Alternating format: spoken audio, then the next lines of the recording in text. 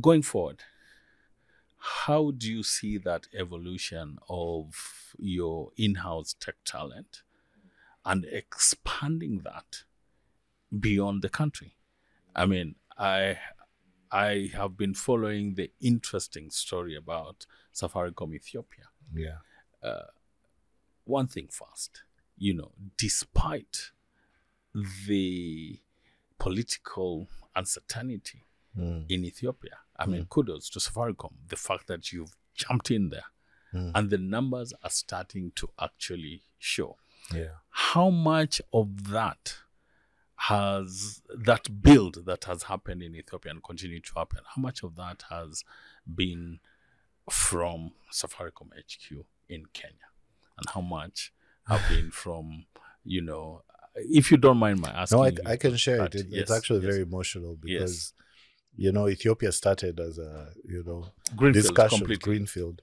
We drew the initial architectures in my office at the corner. And what would it look like? And probably, I would think in my mind, at least probably 50 people who just sat on this floor are now working in Ethiopia. Wow. Probably about three at least who used to report to me directly. Okay. And so just in one area. But even if you look at the network, the consumer business, the commercial side, also coming from your HR. And so the talent, and at the time, we were saying we need to release the best. We shouldn't be the person who is kind of shaky. And so we gave our best to Ethiopia. Okay. And happy with what they've done. And I was double hatting a lot. Still, the last project I got involved was the M-Pesa launch, but the initial launch, a lot of work. We also got to test things that it's a greenfield. There is no legacy.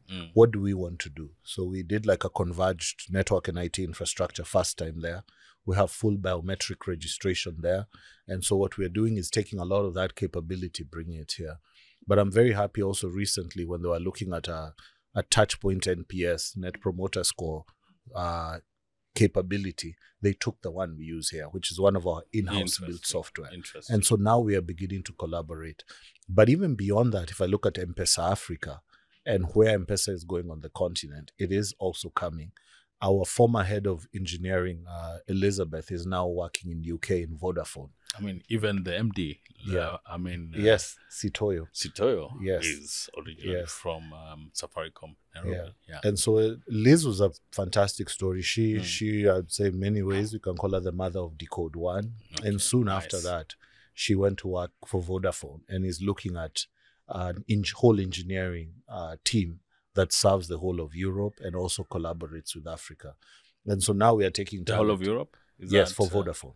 For Vodafone. Yes. Nice. And so, she's also connecting us with what's happening there. She's tapping into what's happening here. But also I believe it opens doors for other young people who want to go. We've also gotten a lot of our tech talent, Ali, go to AWS, to Microsoft. When AWS recently launched their office here, I told the president 70% of these engineers. I was actually shocked about that. It's a fact. I was shocked. That office you walk in. Yes, they were just laughing. It is Safaricom. Yes, that is.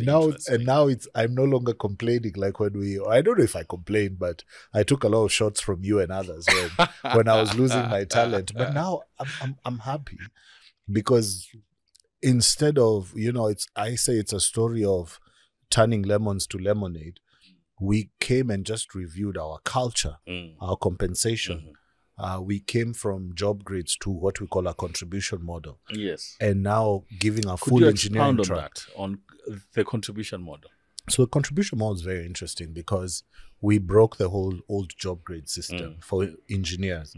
And we said, you can have a track of leadership. Like myself, I've taken that track, but we all start together and then we split somewhere. Okay. And you can take a craft track where you become a master and an expert. And pretty much at those levels, you are at peers with your director.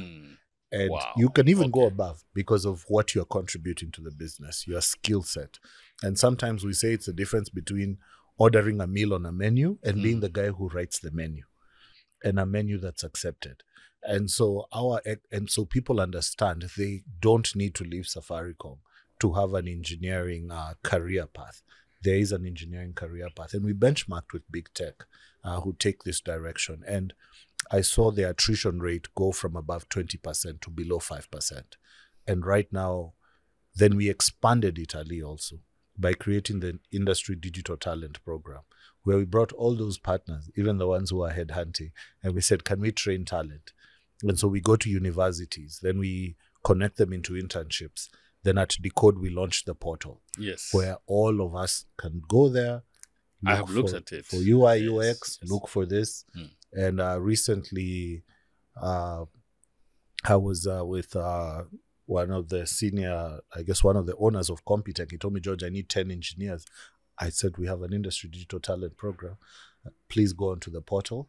You can get it. And it's something we want, not just, we have a few embassies on it as well. We want them to also connect both training opportunities, internships, as well as job opportunities, even outside Africa. I'm very happy to also say the PS of ICT has asked for the platform. We have given it to them as both open source and white label. And they want to use it for the whole of Kenya. Engineer Tanui. Yes. When he saw it, he says, I love this. Can we get it? And the team that built it is here. And it's a Naisenya Mungai did it. And I just asked Naisenya and she said, yes, we want this tool to be for anyone can take it anywhere. It's about connecting opportunities for Africans. So we can't sell it. So we're packaging it. It's going to go. Anybody wants it, they can use it. But we want to have the biggest tech talent ecosystem in the continent. And so I'm very excited about that. And some of them, Ali write me stories from Dublin.